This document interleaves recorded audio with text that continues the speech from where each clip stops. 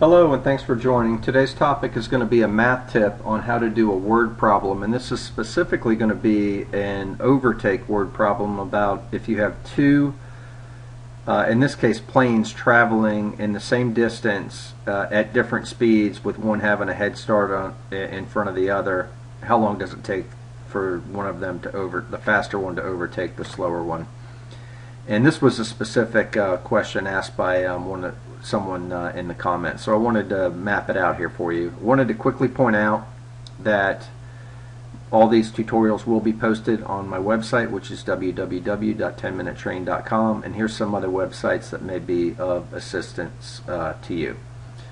So what we're going to do this problem here. So plane A is traveling at 300 miles per hour and is 350 miles ahead of plane B. But plane B is traveling at 400 miles per hour. How long would it take plane B to overtake or to catch up to plane A? And then what we're going to do when we're done with that, we're going to check if we didn't know it was 350 miles ahead, but we were given other information and said, what if you didn't know plane A was 350 miles ahead, but knew that it had a 1 hour head start in front of plane B? So we'll do that one also. So first off, what we're going to do is we are going to map out the distance formula here. So distance is always going to equal rate times time. Okay, so D equals R times T. Alright, so now what we want to do is we want to make plane A equal to plane B. And you know they're not equal because they have different speeds and they're at different spots in flight. So plane A, we said, is going 300 miles per hour. So we know it's 300 miles per hour times time, which we don't know how much time it's going to take for this to overtake, for plane B to overtake plane A. But we also know that plane A is 350 miles ahead of plane B. So it's going to be 300 times time plus 350 for distance. And then plane B is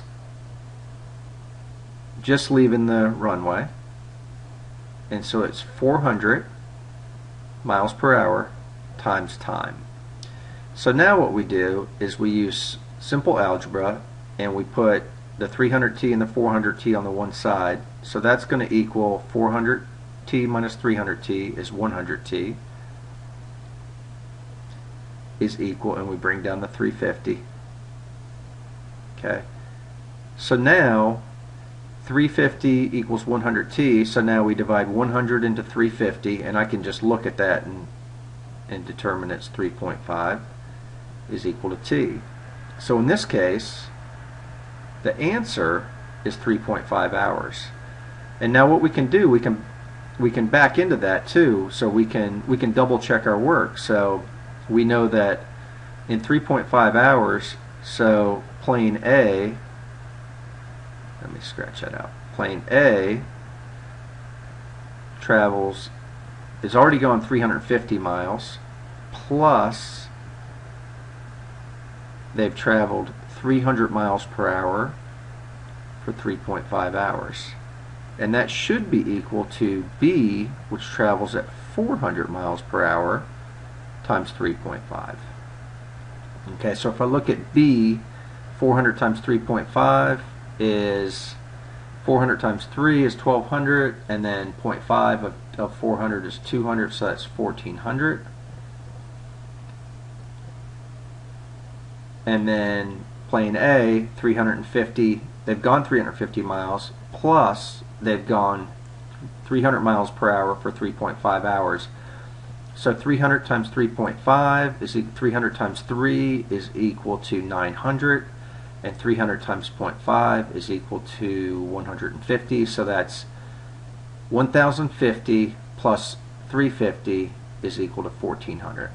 So we've double checked our work, and 3.5 hours looks correct. So let's go back and look at the second option there. What if we didn't know plane A was 350 miles ahead, but we did know that it had a 1 hour head start. So we'll go in here and we will, in this case, let me erase some of this. I'll just clear it out.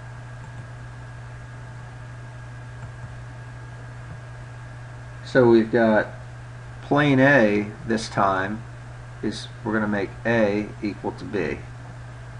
But this time we know that plane A is 300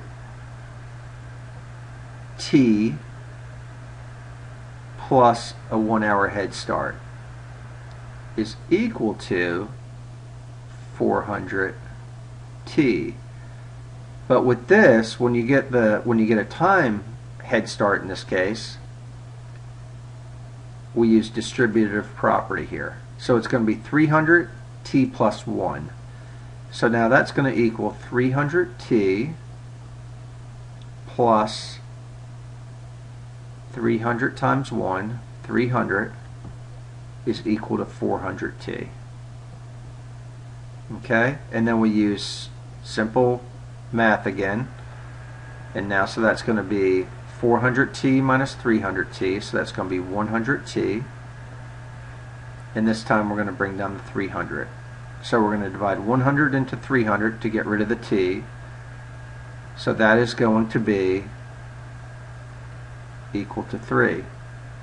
So there you have it. If plane A had a 1 hour head start, it would be 3 hours for plane B to overtake plane A. And you could do the same thing here, like if we did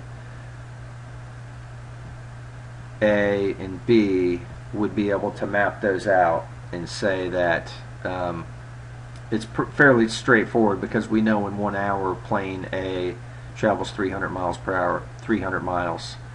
So plane A would be in 3 hours, we know it would go 900 miles plus the 300 that it is already in the air for. And then plane B would be 400 times 3 is equal to 1200. Alright, that's what I want to share with you today. Thanks for joining, and take care.